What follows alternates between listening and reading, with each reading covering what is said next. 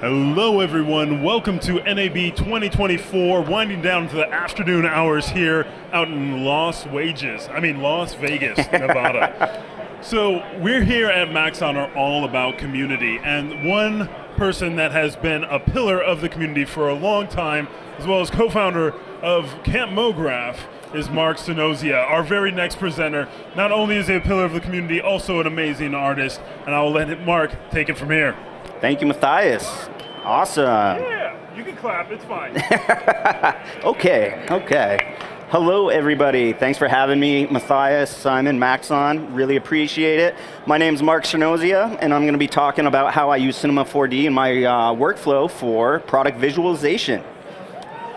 All right, about me. Hi, I'm Mark Cernosia, and I'm the owner and operator at Profanity Creative in Burlington, Vermont, and we focus on doing product visualization for the outdoor and lifestyle industries. My background is in skateboarding, snowboarding, and making videos with friends, and so somehow I've been able to take that skill and make a job out of it, so really thankful for that. Started using Cinema 4D many years ago when the MoGraph module came out. I think it's 11.5, and then started implementing some of my 3D workflows into my job when I was working at Burton Snowboards. And when I implemented that workflow, I saw a lot of light bulbs go off through all the different creative directors, product people, product designers, and stuff like that. And so I saw an opportunity to bring this type of work to other brands and companies. So out doing it on my own now. And like Matthias said, love being part of this community. So I am a co-founder of Camp MoGraph, which is another event for the community, and then also something called Monday Meeting. It's motion designers all over the world join a weekly meeting and talk about whatever you want to talk about. So join us there, mondaymeeting.org. We're going to get into, let me do this actually. I'm going to play my show reel for you, and I'm going to play it through the Windows player. It'll be better.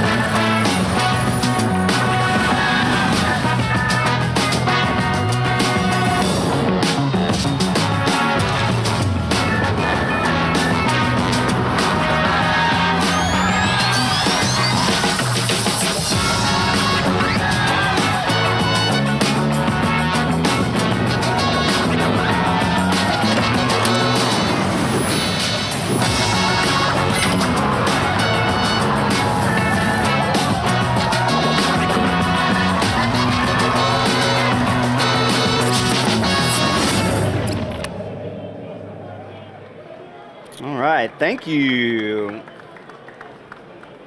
And shout out to the homie Corey, who sound designed that for me. Thank you, Corey. All right, so quick overview of what I'm going to talk about. We're going to do a deep dive into Cinema 4D's take system and how I use that in my workflow, and then also talking about how I use layers within my workflow and how this all combines to really help complex projects and make complex projects easier to manage and understand. And then I'll put it all together and show you a bit of a case study of how I did this with Rome snowboards. So what is product visualization, right? Nice definition here from the internet. Product visualization is the process of using 3D modeling and rendering techniques to create lifelike digital representations of products. I'll let you keep reading through that if you want, but honestly, tons of advantages to having product visualization for your brand or your products. It captures those hard to see features and the hard to explain features and parts that might be internally within your product.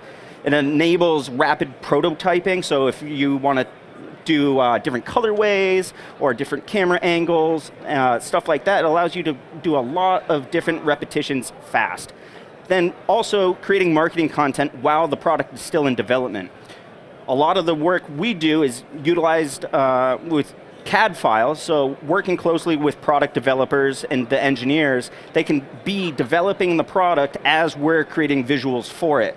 And as that product keeps getting developed, we can make the changes relatively quick and simply on our side.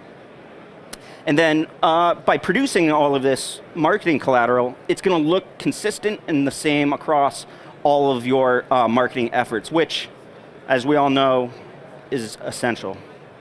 And why Cinema 4D? Well, for me, it's a very intuitive, easy interface. I come from more of the video background and just jumping right into it. I was, a few minutes in, I was already making things move. So super easy to use. The take system is just a massive thing for me in my workflow. So the fact that it has that, the layering system, and then I know we've talked about it before, but the community. The Cinema 4D community is just incredible. It's why I'm here. It's why I can do this as a job. The other artists in our industry and community are there to help answer questions if you get stuck or just share their knowledge. It's super supportive, and I'm really, really fortunate to have landed within this industry and specifically the community. So the take system, it allows for the creation of multiple versions of a scene. So in the past, I used to make multiple project files. Project file, product A, project file, product B. That just gets so heavy. It makes your folder structure expand. All of a sudden, you've got all these project files. If you have to change one thing, it's tough to have it ripple across all of those. So being able to use takes and keep all of that within one project is going to make your life a whole lot easier.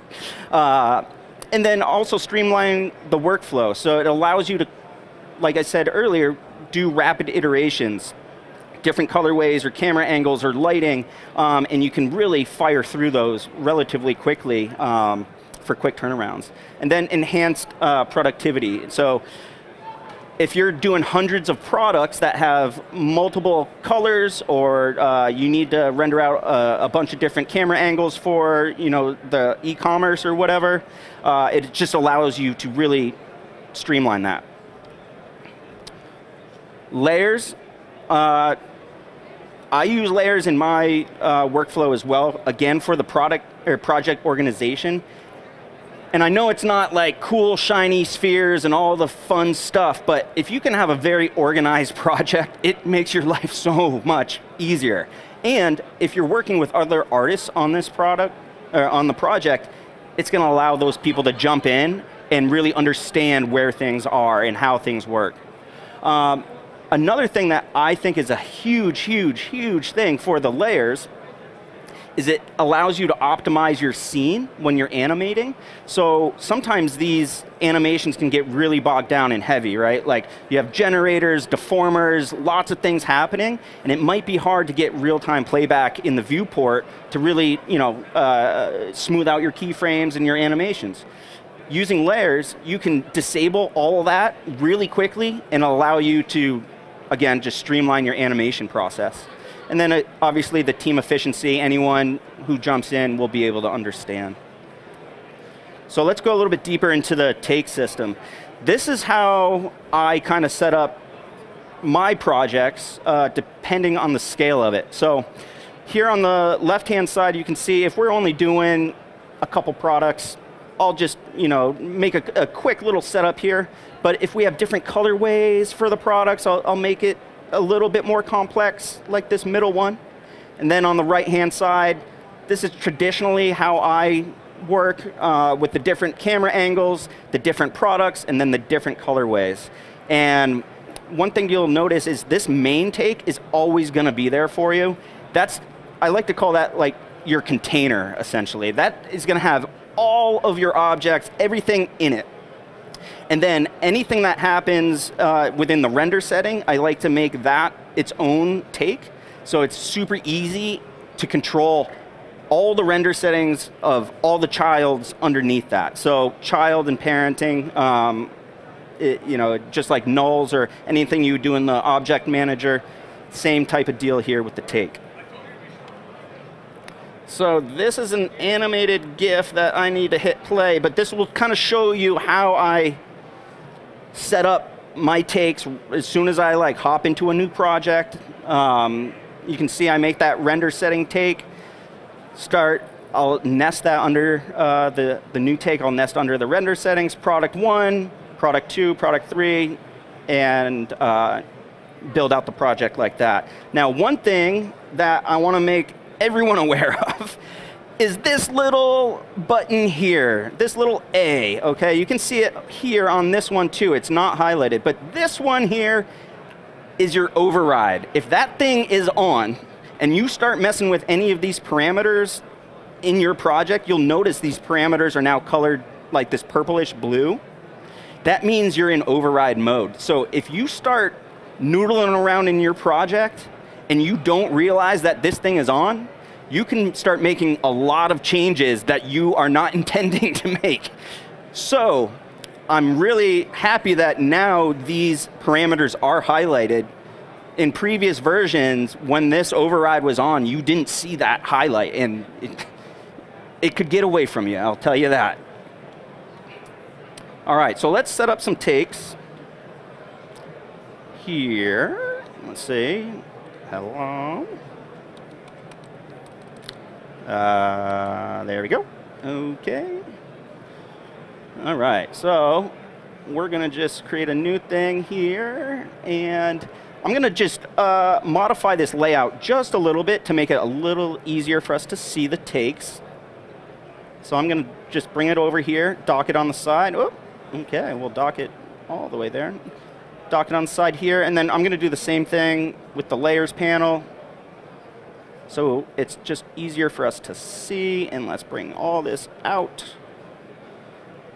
Okay, so here we go. Here's our main take, right? So again, I'm going to create my render settings.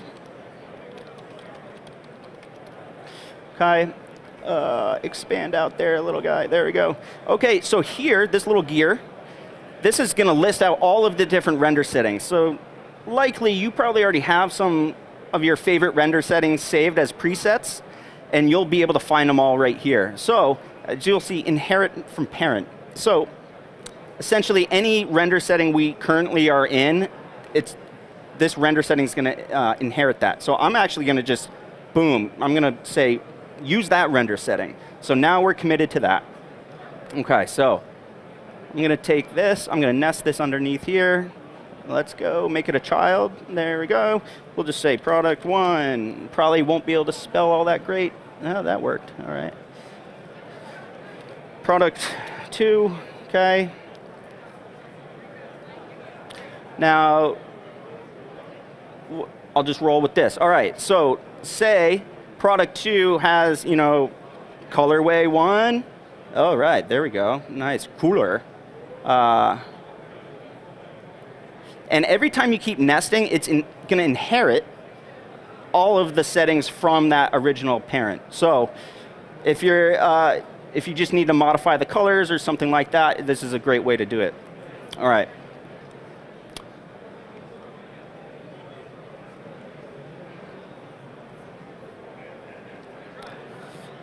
All right, so moving on to layers. There's a few different ways to assign objects, tags, lights, cameras, anything to layers. You can right-click and say add to layer. You can drag it onto the layer, a bunch of different ways. And then once you have everything assigned, that's when you can really utilize the layers panel to solo layers, control visibility, control what's going to render, control what you see in the object manager. And you can add, like I said, material tags. Any sort of tag you can add to a layer as well. And what's great about adding materials to these layers is that when your project bloats and you have lots of different materials, in the material manager, you'll actually see on the top, there's little tabs of your layers. So you'll be able to essentially find your product one material really quick. All right, so let's set up some layers now here too. Hang on.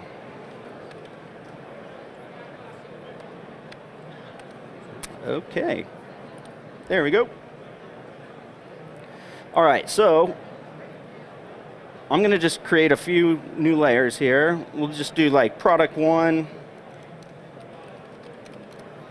Okay, we'll do product two, product three. Okay, and let's just do this too. We're going to just create a few basic objects. We'll get the figure in there for Casey. And because we're here in Vegas, we'll use a sphere. All right. Okay, so let's just say these are our products for right now, okay? So I'm actually going to just delete this stuff out to make it a little bit cleaner.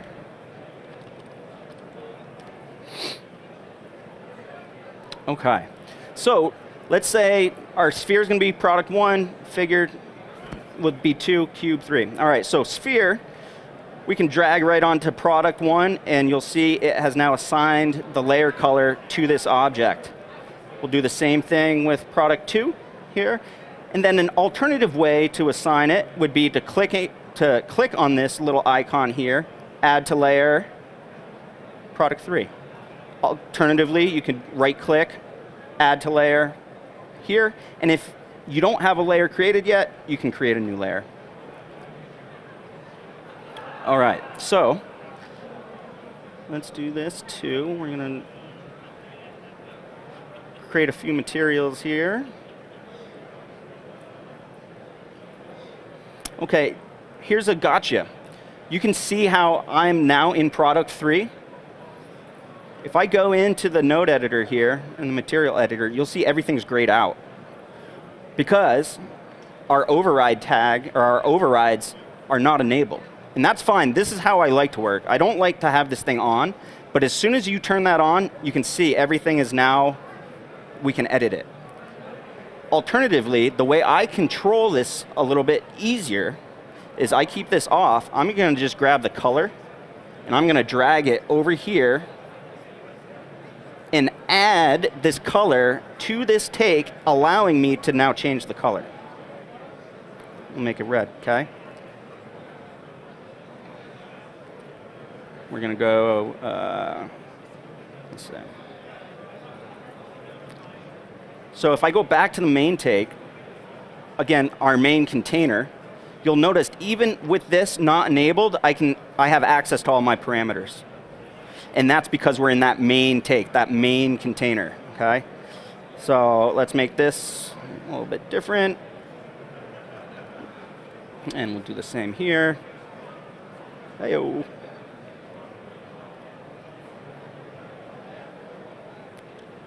All right, some awesome materials. Okay, so let's see. We'll put the cube here. Okay, we're going to add all those. It's going to take a second to get the colors in there. All right, so as you can see, in the main take, everything is now on, okay? We have all of our objects visible. Let's, I guess we could just add a light. Let's add a dome light too, just for funsies. Okay, and we'll add, you know what, let's do this too. We're going to add a layer that's just called lights, okay? And we'll have all of our lights live on that too. So if we wanted solo our light, we can. If we want to, let's say, remove it from the object manager so we can't see it, there it is. This is a huge one. Lock it. You know, a lot of people will put a protection tag on something so that you cannot move it, edit it, or anything like that. I love to just lock the layer, and that you won't be able to touch it or anything. And it's really visible because you can see where it's grayed out. You can understand that is locked. You'll even see a little lock on that as well. Okay, so since I like to build the takes individually, I like to, in this main container, turn everything off. I'm going to just turn everything off so I have a clean slate. Now, when I go into product 1, okay, we'll go here. We're going to set this up. We're going to say, okay, sphere, we want you to be here. And you'll see, let me make it a little bit wider. Can I get in there? There we go. So this manager here on the side is great because this is going to show you everything that essentially has been overridden in your scene. Okay, so let's watch the sphere here. I'm going to check and turn this on, and watch, you'll see here, enabled right now is false. As soon as I change this, it's true, okay? So it's saving this state now to keep it on for product 1 in this take. Now if I go to product 2, everything's off again, you see? Because we have nothing in here. So we're going to take the figure, we're going to drop the figure in here as well, okay? And same deal, we're going to turn the figure on. Now you can see it registered it here. And we'll go over to product 3. Again, clear scene. We'll drop the cube in for this one and turn it on. OK, so now we've got the cube. So now as we go down the different takes, we'll go from product 1, which is our sphere, to product 2, to product 3. OK, so let's do this too. We're going to just freewheel it here and add a colorway 2, okay? So what we're going to do here is we have our red cube, but what I want to do is I'm actually going to grab the material, or actually let's do this. We're going to put the cube over here in colorway 2, and then I'm going to put the material in here as well. Is 2 going to give me the, okay, there we go. So now we're in yellow cube, whereas here, hey, look at that. Didn't work how I expected. That's all right. So I guess I'll add a different one. There we go. Probably needed to add it to the thing. All right, so colorway 2. Why is that not? OK, anyway, that's what happens when I just try to freewheel it. All right. So you can see how if you're doing a project with lots of products and different variations of things, using these takes is going to allow you to really make that kind of mind map of where everything lives. And then you can understand the different overrides here on the side as well, a roadmap of things that have been changed. So let's head back over here. All right, so bringing it all together. So the past couple years, I've done a lot of product renders for the company Rome Snowboards, and we've done all of their bindings, all of their hard goods for their e-com platform and print ads. And let's see, I think each project has had about 30 bindings with about 4 or 5 colorways each. So you can do the math there and see how many different takes are set up for a project like that. But again, it allows you to really find what you're looking for easily, create iterations, and please the client, right? That's the, that's the main point. But here you can see this is a little bit of my workflow too of how I utilize Substance, Substance Painter specifically, within my workflow, and how creating materials there and sending it back over to Cinema is super, super powerful. And especially now that the new version has the native support for the S-bar files where you can add, you can do a lot of adjustments right in Cinema.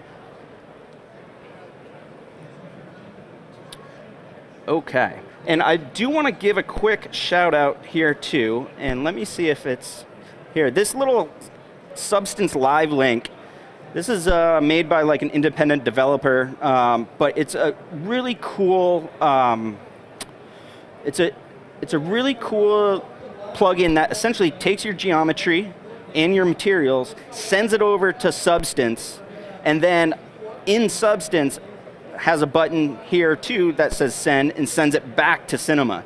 So you don't have to export FBX and all the stuff and re-import over. It's doing it all behind the scenes. So big shout out. I forget who the developer's name is, but shout out to you because I love your little plugin. So let me see here. All right, so the live demo, I don't have the project file on this with all the different bindings, unfortunately. But I do want to just, yeah, I guess I will just freewheel it a little bit more. All right, so a few different ways that we can like play around with these takes is I'm going to get rid of this colorway thing because that didn't really work out how I wanted. But all right, let's play with the dome light here. There's probably a GSG HDRI that I should pull up here. Shout out to GSG. Maybe. Okay, cool. How about the content browser? Cool, let's grab this. Throw it in. Oh, look at that, downloading asset, perfect. I will say this is what's kind of cool now with the content browser is it does download the assets when you add them to your project file. So in the past, you used the download used to be really big because you had downloading all of this extra stuff. Now it's only downloading the things you want. Okay, well, the internet here at NAB is jam-packed, as you can see. We're crushing this bandwidth right now. But what we're going to do is we're going to drop this thing in, adjust it a little bit in each take, and then you can see how that light is going to shift for each one. Yeah, there we go. All right, we'll close this up. All right, so again, in our main take, we're going to go into product 1 here. I'm going to take the dome light. I want to drag this over here too. Yeah. You can see now it's added under the objects. Let's make this one really bright. We're going to go over here to product 2. We're going to do the same thing, but let's rotate it this time. So let's see, rotate, rotate. There we go. And we'll do the same thing here. Yeah, sick. There we go. All right. So as you can see, as we cycle through, now we're auditioning different lighting setups for our renders. So again, like this is great through the development process, especially when you're working with like product developers and other like product engineers that they're super smart, but they don't necessarily have the best maybe creative direction and they don't know what they want until they see it, right? This is a great way to audition a bunch of different lighting setups or different camera angles, anything. But takes are super, super powerful. I know a lot of people sometimes are scared of them. Please don't be. They're very powerful. They're, once you kind of understand this little override manager and how you can see everything that is, you know, overridden in that take, it allows, like I said, a roadmap of some decisions. So again, very powerful for working in teams and large, complex projects. So I know we've got a little bit of extra time here, but I want to, you know, also ask to see if there's any questions so far. Yeah, so let's set up some cameras. Thank you, Billy. So as you can see here, we also have the ability to assign cameras. So we don't even need to drag a camera over in here. We can actually just assign here in the take system. So let's just make camera.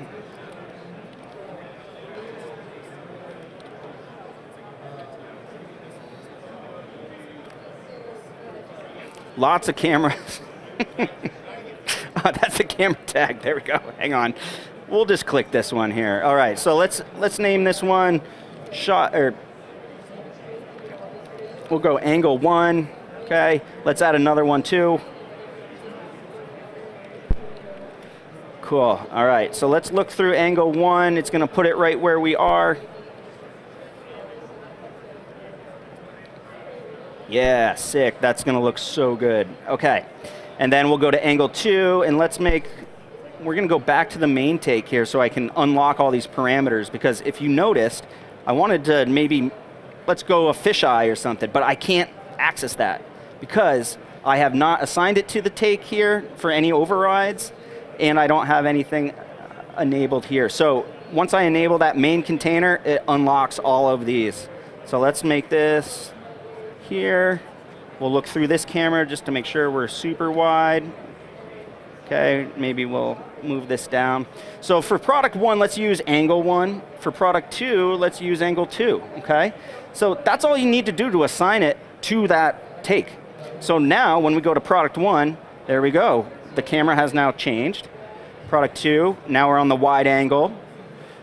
And if you want to, I don't know if, well, this might crash it, but we'll see. We'll go to angle 2 here.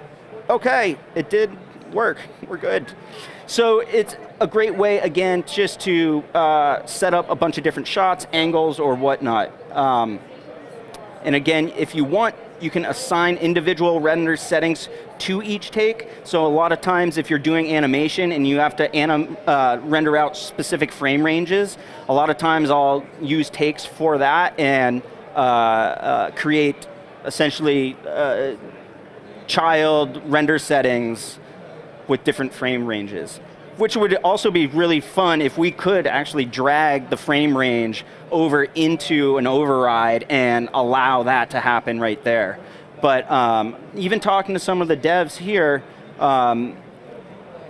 it might not make the most sense, even though in my head it makes sense to have that.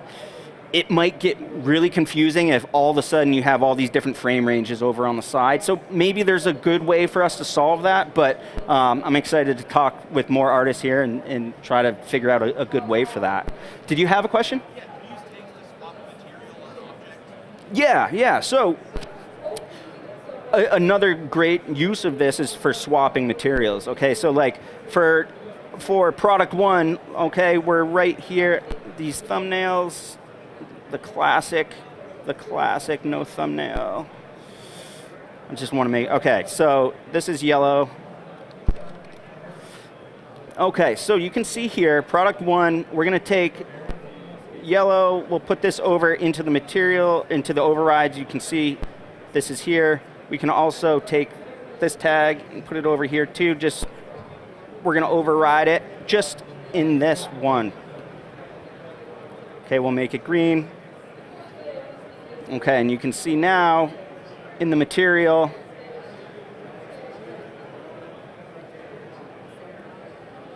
where is it?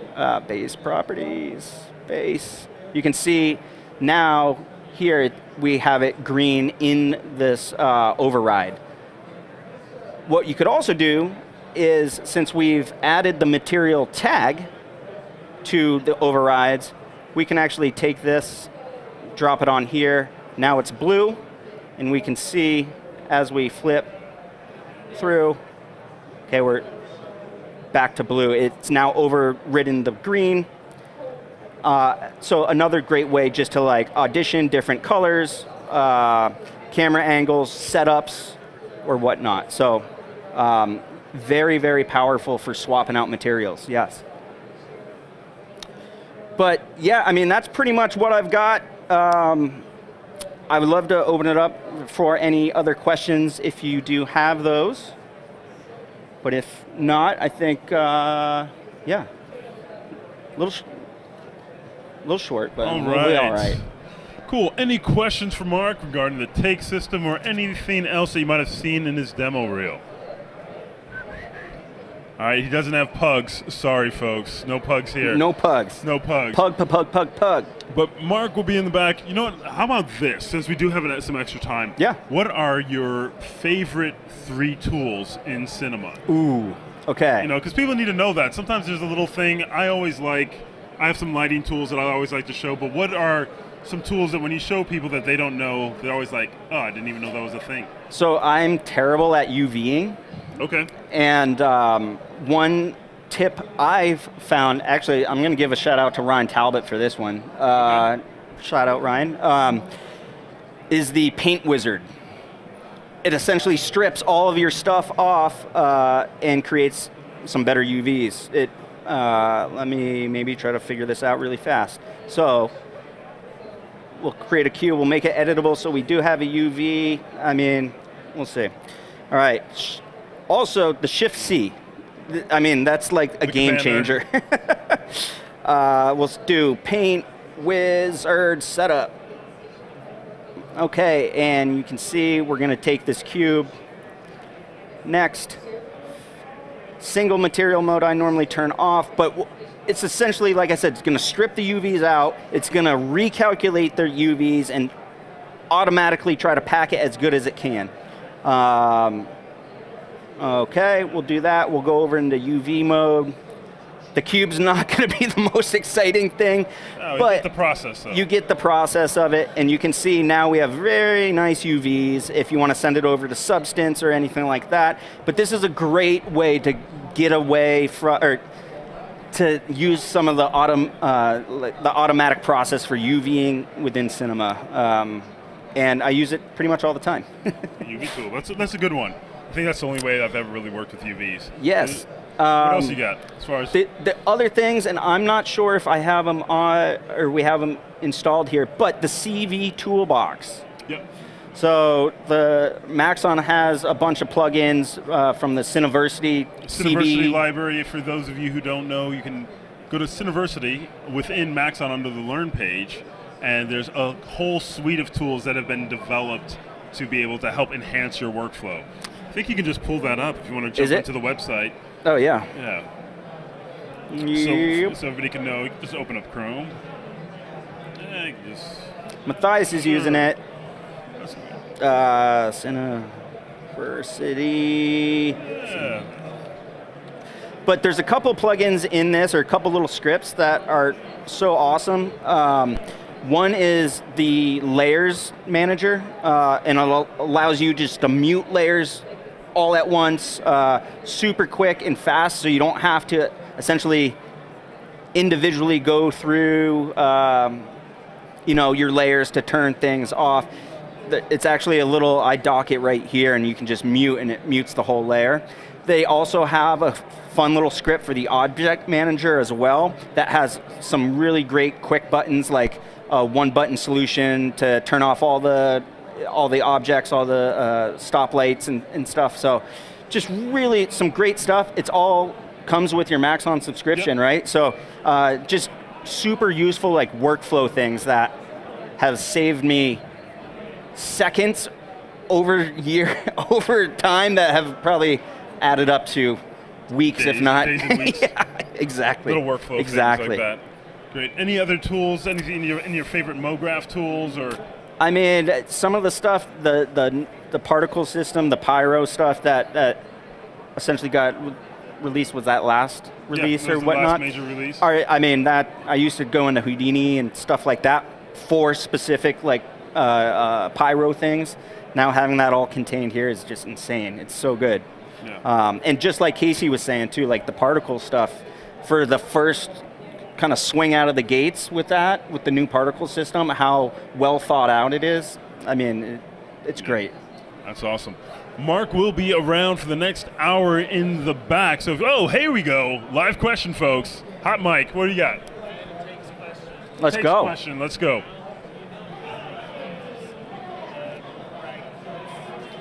So the question is, you know how to use the override groups. Override groups. The take system. You know, I've never